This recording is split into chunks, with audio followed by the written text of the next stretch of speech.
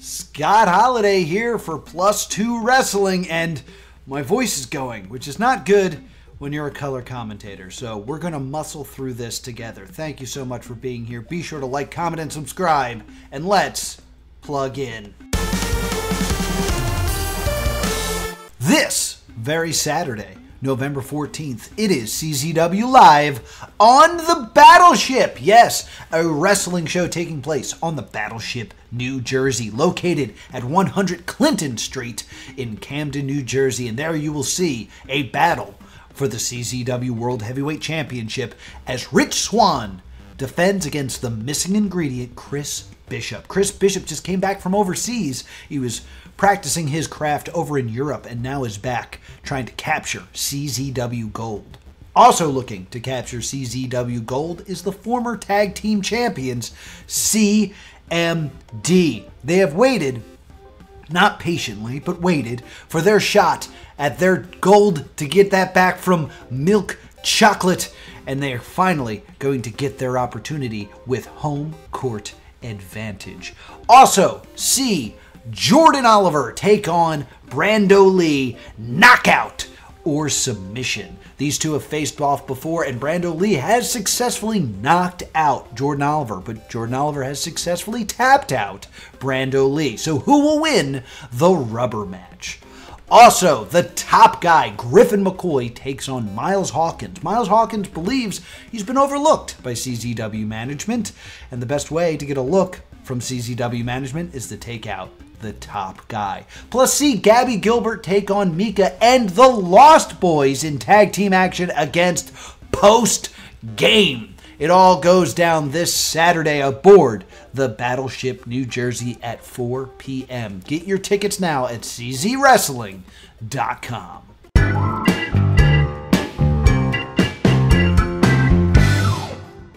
Today on the Soapbox, I got something a little bit different for you, and something that I would like to invite you to participate in. One of my least favorite cliches in the world of professional wrestling is whenever anything insane happens, someone says, "Pooh, didn't have that on my 2023 bingo card." Yeah, it's a weird thing. Why do you have a bingo card that has predictions of what the future holds? So I figured, let's do that.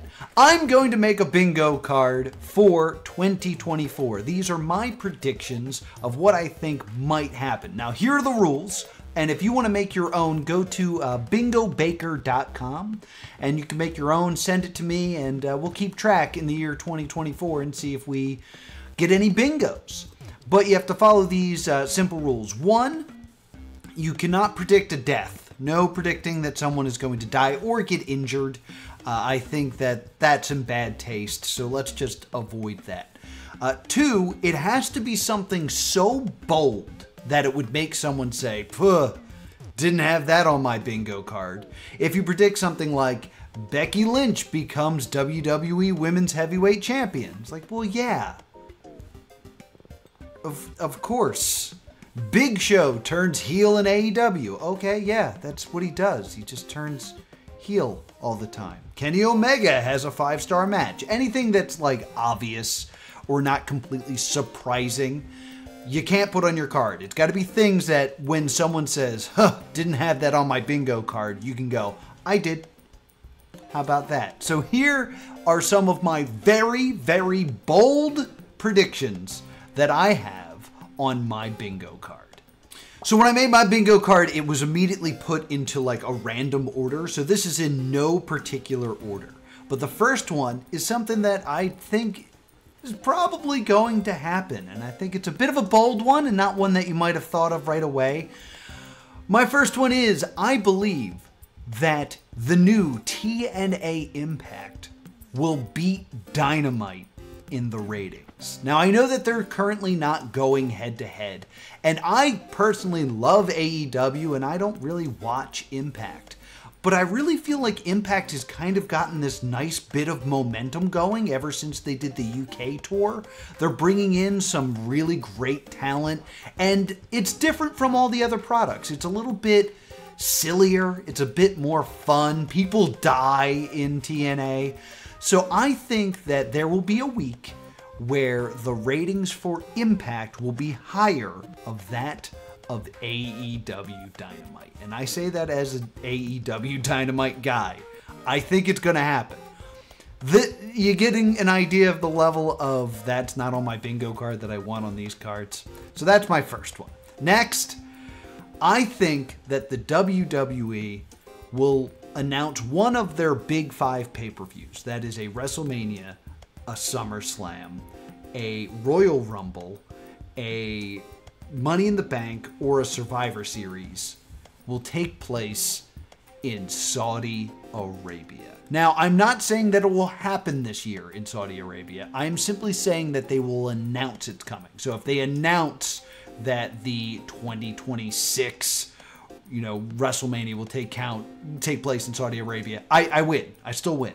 I don't think it'll be a WrestleMania. I think it's possible to be a WrestleMania. I think it's more likely to be either a Money in the Bank or a Survivor Series in Saudi Arabia. I don't think they'll do WrestleMania there. I don't think they'll do SummerSlam there just because heat. There's also something like American about SummerSlam. I know that there was a SummerSlam that took place in England, but biggest party of the summer, I don't know. There's something kind of American about like the lazy days of summer and summer parties to me. And I've noticed that they like to bring a big thing to Saudi Arabia. Like they've brought the Hell in a Cell, they've brought the Elimination Chamber, they've already brought the greatest Royal Rumble there. I don't think they'll bring back the Royal Rumble again. But bringing a bunch of ladders and doing a Money in the Bank, I could totally see them doing that. Or bringing 2 rings and a cage to go around it and bringing war games to Saudi Arabia. I don't know if they like the word war over in Saudi Arabia. But I could totally see that happening. So I'm saying one of the big 5. And I know that sounds like I'm hedging my bets because I am. I could have just said Survivor Series. But no, I'm going to say a big 5 pay-per-view takes place in Saudi Arabia. Next, I know I said as an example that something like Becky Lynch winning the Women's Championship doesn't count. But I think this one counts. I think at some point in 2024, we will see a Women's Championship on Natalya.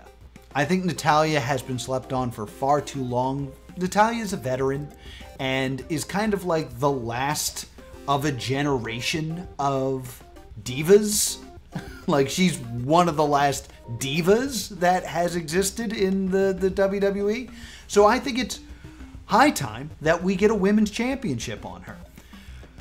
You might notice my square doesn't say WWE Champion. I could totally see her hopping the fence and going to another company and becoming Women's Champion. I meant WWE's Champion, but I didn't write that in my square. So I'm gonna hedge my bets and say, hey, look who's over in TNA. It's Natty Neidhart with the Women's Championship. So I think I'm going to see a Women's Championship around the waist, a singles Women's Championship around the waist of Natalya. Next one is a bit of a controversial one. And it's one that has never happened in the history of the WWE. This one thing has never happened. And there's been people calling for it to happen. But I think now with the merger of TKO and them being more aware of what they want their brand to look like, I predict that someone will be removed from the WWE Hall of Fame. There's quite a few names in there that are controversial, and I could totally see someone being pulled out. I know that there were protests to get Trump removed. I believe the Fabulous Moolah is still listed in the Hall of Fame. There's a couple other people with dodgy pasts. Superfly's in there.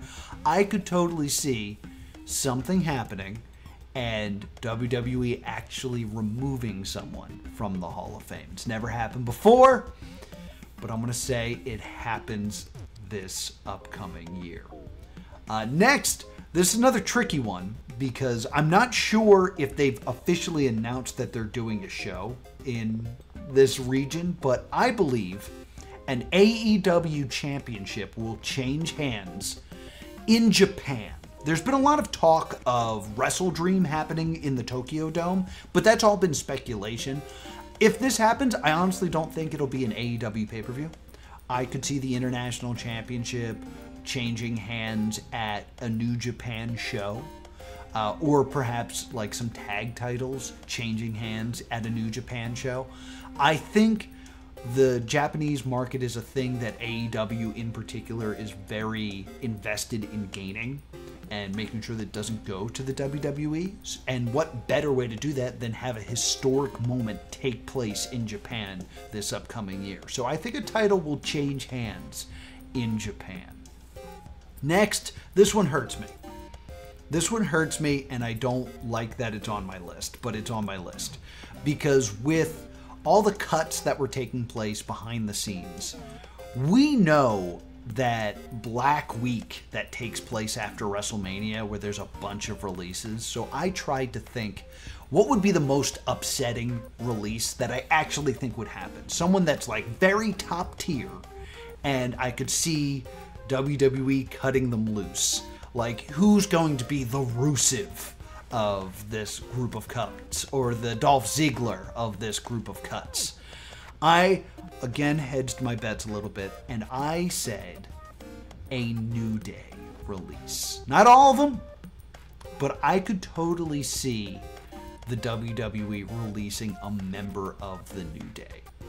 I unfortunately think it could be Big E if they don't think Big E will be coming back.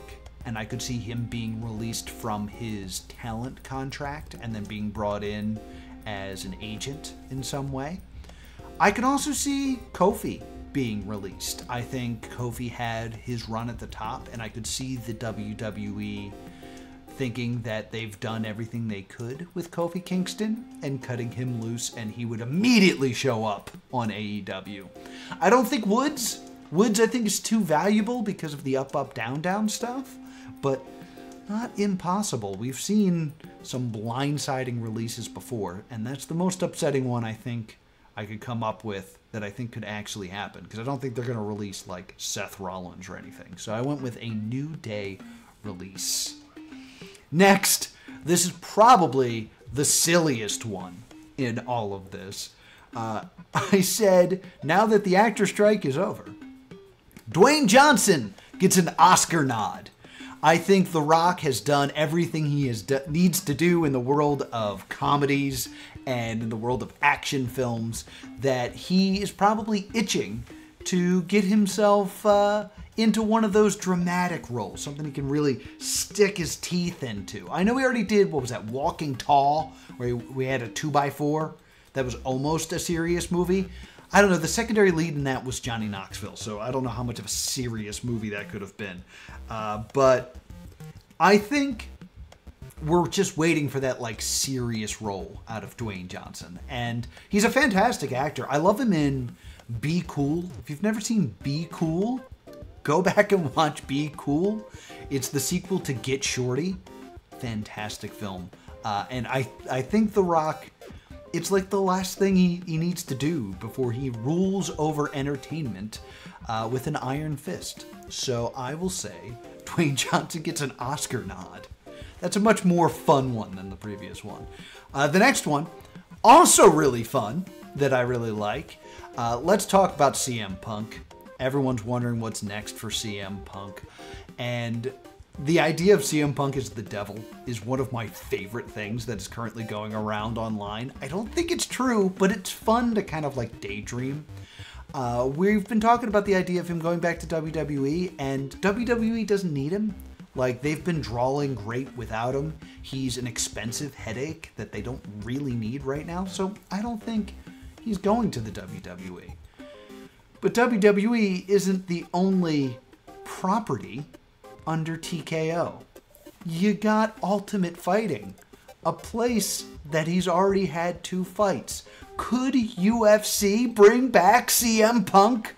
No, that's absolutely ridiculous. But I do see him showing up under the TKO banner.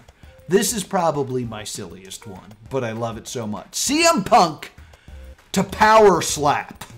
I don't think he'll participate. He'll probably be like a color commentator, but I could totally see WWE not wanting to bring him in, but giving him something to do to stop him from going elsewhere.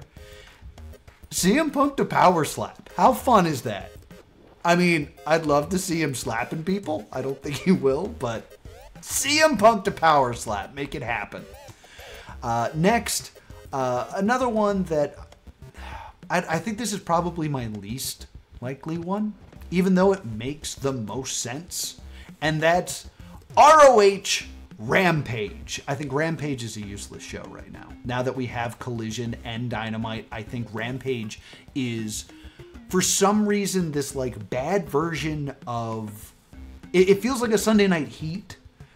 It makes me miss Dark. I felt like Dark and Dark Elevation was more interesting to watch because you got to see these independent stars. And now Rampage is just kind of like floating in the abyss as just kind of like this weird secondary. It's kind of like main event now. So why have it? Let's give ROH some TV time.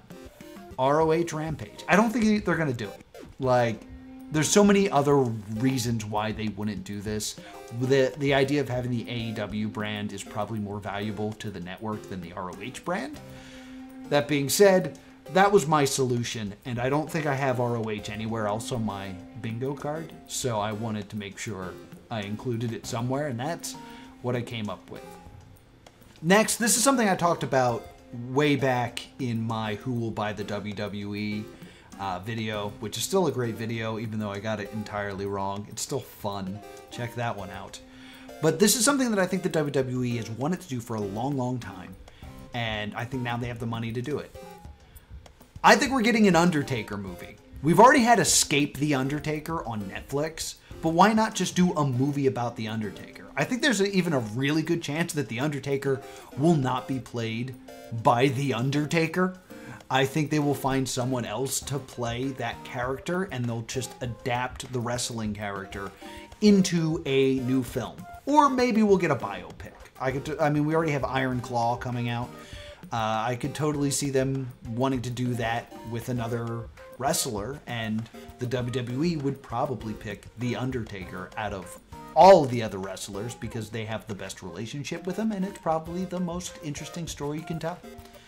Next, my boy. I've always been a big fan of Dolph Ziggler, and a lot of people think Dolph Ziggler is the devil. I don't think it's Dolph Ziggler, because I think Dolph Ziggler is headed to New Japan. I think a lot of people have talked about Dolph Ziggler in AEW because his brother's there. Dolph Ziggler to TNA because that's used to be the joke. Is what is Zolf Diggler doing in the Impact Zone? I think he's going to go to New Japan. I think that's a new challenge for Dolph, working with new people that he hasn't worked with yet. He can build new relationships. I want to see him in New Japan, personally. So, Dolph Ziggler in New Japan. And then, right next to it, MJF to WWE. I mean, we've talked about the bidding war in 24, and we're going to be in 24. It's coming up. And the idea that AEW has invested so much in Maxwell Jacob Freeman, the idea of him leaving now seems ridiculous. But I could almost see MJF signing or attempting to sign a one-year contract with WWE. And I almost think that would be the best thing for AEW. Because now you have the AEW champion, someone who was the AEW guy. A guy that was built in AEW. Not Jericho, not Mox, not Cody, not one of those names. Someone that you only knew from AEW, who rose to the top, leaving and going to the WWE.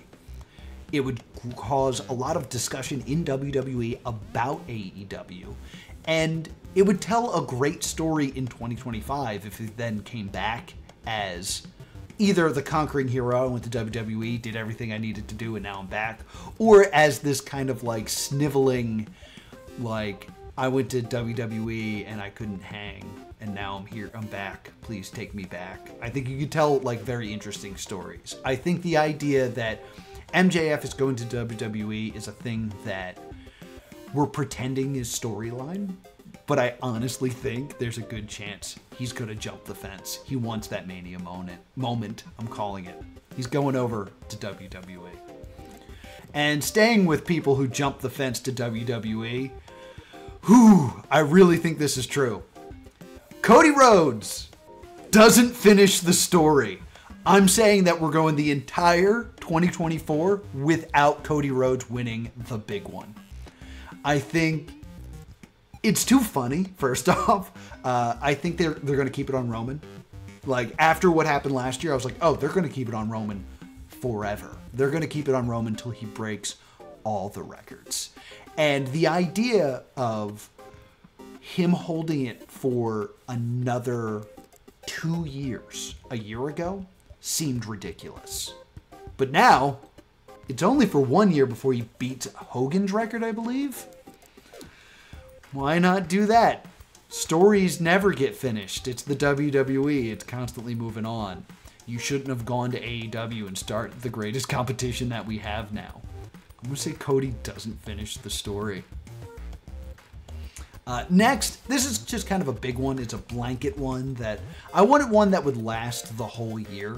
So I wanted to put a negative in, something that I think won't happen for a full year. And I went with the WWE will have 0 tournaments. I love a good tournament. I think tournaments are great. And I've just did a video about how the WWE has a war strategy against AEW. And one of their big strategies is to do something different.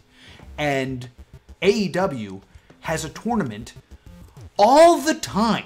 Like, there's eliminator tournaments, and then there's interim tournaments. There's this weird J1 climax thing that they're doing soon. They love their tournaments. I think WWE, to stay different, to not, appeal to the same audience or the same flavors as AEW, will just avoid tournaments. We will not get a King of the Ring this year. I will say there are no tournaments, which is gutsy because it's the way you solve when someone gets injured while holding a title. Still saying it, no tournaments in the WWE this year.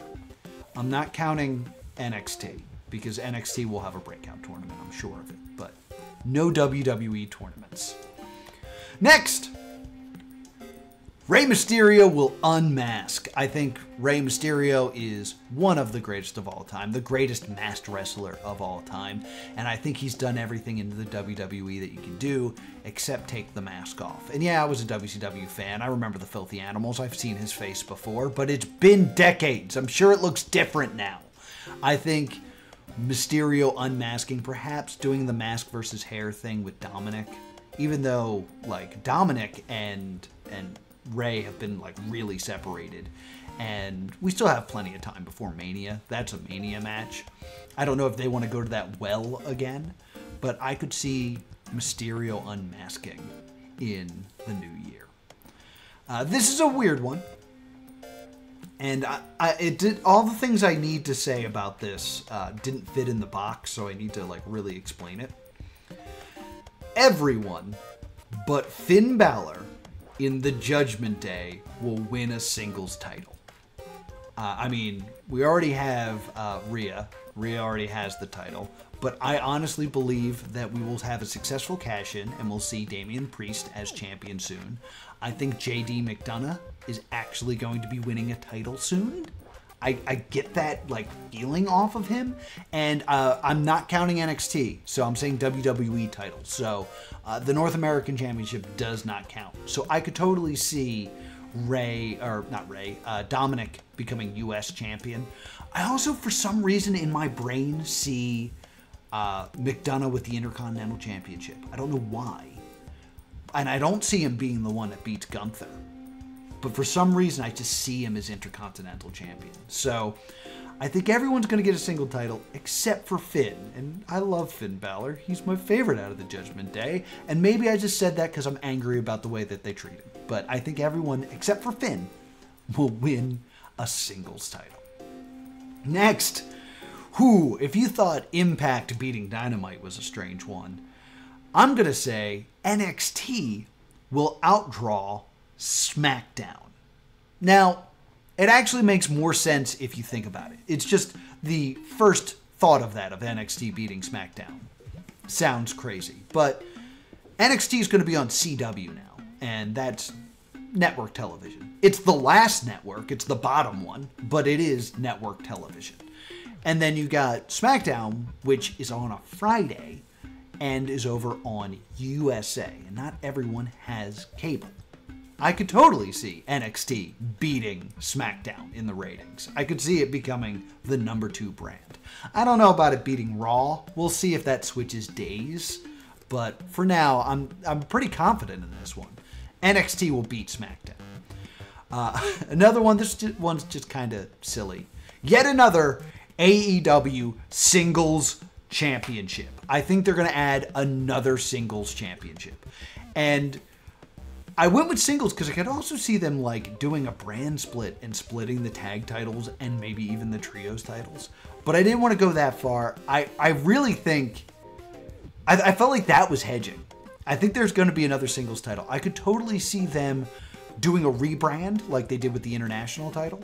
I could see them turning the FTW title into like a hardcore championship.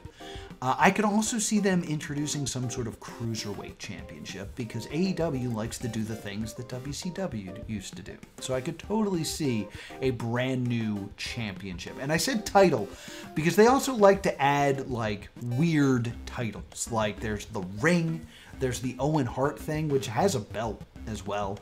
I could totally see them adding some other like trophy. For it to be a title, in my opinion, you need to defend it once, so maybe the Owen Hart one wouldn't actually count. But I think they're going to add another one, because that's what AEW does. And speaking of things AEW does, here's a thing that they will probably never do, and yet I put it on my bingo card. I have been thinking about how AEW signs everyone. Again, it's a thing I mentioned in my WWE War strategies. So I was like, what would be the strangest signing that AEW would do? And I sat it and I thought about it. And I was like, you know what? I'd like to see FTR get a manager. I'm saying Jim Cornette will be all elite. It's an insane one because Jim doesn't want to travel. But there's so much in AEW that I know Cornette hates. And we all know Cornette hates. And I think bringing him in to spew that hatred would be good television. So why not bring in Jim Cornette to yell and scream? I think all elite Jim Cornette. It's just an amazing graphic that I just need to see. All right, we're on my bottom row now. And they're all, the last couple are all weird. I think Ric Flair's going to wrestle again. I mean, he's been cleared to wrestle. He's like, if it was any other man at his age saying he was going to wrestle again would be the craziest thing in the world. I almost think that if Ric Flair wrestles again, people will, instead of saying that wasn't on my bingo card, will say, we all knew it was coming. So this one might be the one that would be disqualified from the bingo card. But yeah, Ric Flair's totally going to wrestle again. He's going to have a match. It'll probably be a tag match. It might even be cinematic. It might just be him getting a quick tag, doing some chops, throwing on a figure 4, and blacking out. But he's going to have a match. I should have said has a match, because I don't know if what he'll do will be considered wrestling. But Ric Flair will have another match. This next one, this is one, I feel like this is the one I'm most confident in. Out of all of these, this is the one that I really, more than the Saudi Arabia one, more than Dolph Ziggler, more than Rey Mysterio unmasking. And it is pretty insane, but I think this is going to happen. For years now, WrestleMania has been 2 nights. I believe they will announce a WrestleMania coming up, probably not 41, or definitely not 40, but coming up very soon, they will announce WrestleMania will be 2 nights in 2 locations. They've been doing too much of having Cena come out and be like, I want to give you a WrestleMania. And you can't keep making those promises and then not deliver for a decade. So how do you do that? You have WrestleMania England on a Saturday. And then you have WrestleMania elsewhere on a Sunday. You spread everything out. I think maybe even with time zones that might be beneficial. I think there will be a 2-location WrestleMania announced next year. Mark my words. This is the one I want you to come back and remember and leave comments about, because I'm saying it's happening. 2-location WrestleMania announced in 2024. Also, I think there's going to be a Snickers match. Remember the Mountain Dew Pitch Black match? I think we're going to see more of that. I think we are going to see more sponsored matches. And I think there hasn't been a more loyal WWE sponsor than Snickers. So I think we'll see a Snickers match. I think we might see, if I had to guess when, I think there will be a Snickers Battle Royal at WrestleMania. It would be the Andre the Giant Snickers Memorial Battle Royal. If I had to pick. I don't have to, because I just wrote Snickers match in the box. But I think there's going to be a Snickers match. The next one, this is for a very particular audience. But WrestleMania 40 will take place in Philadelphia, Pennsylvania, the home of the greatest wrestling fans in the world. It says it in The Rock's book. I'm going to be all over that. I can't wait for WrestleMania. I probably won't go to the actual show, but I'll go to all the independent shows. And if it doesn't happen at WrestleMania, it'll happen at an indie show near WrestleMania. There will be a one-on-one wrestling match. Maybe not one-on-one, but a wrestling match, including Gritty, the mascot for the Philadelphia Flyers. Gritty will get into that squared circle and participate in a wrestling match. Maybe it'll be against Ric Flair and I'll get a double. They're in the same row, so that would be actually really helpful for me. So I'm going to say Gritty has a wrestling match. That's the only one that I could actually make happen. I could just book a building and spend some money and get Gritty in my match. Maybe this could be viral marketing for something I'm planning. Who knows? Subscribe and find out. I got one more left because there's a free space. Remember that. So the final one, I wanted to include something about the NWA. And I couldn't say anything nice about them. So I think we will see the NWA get sold. I think there's a lot of problems right now with NWA, and it all comes back to Billy Corgan. Everyone's saying that it was Billy Corgan's idea to do the white powder scene that got them in trouble with the CW and possibly lost them the deal with the CW and set up the T for NXT to knock it out of the park. So I could see Billy Corgan being the one that gets pushed on the grenade and NWA gets sold. Who would buy it? I could see the WWE buying it for the tape library. I could see Tony Khan buying it because he likes to do that. I think Freddie Prinze Jr., hey boss, I know you own Premiere. I think Freddie Prinze Jr. could swoop in and buy the NWA. I think that would be a good spot for it. But the NWA needs help, and I don't want to see the NWA go away. So let's just say it gets sold. So that was a bit of a strange video. It's not what I usually do. It's just me talking into this camera, making bold predictions. If you want to participate, send me your bingo card. Remember, no death, no injuries, and it has to be something that would make someone say, didn't have that on my bingo card when it happens. I want your bingo card. I'll probably read them on another episode of this here show, and if you want to see that first, be sure to subscribe right here to +2 Wrestling and ring the bell so you'll get a notification when I upload one of these silly videos. And most of all, I hope that you have a great day.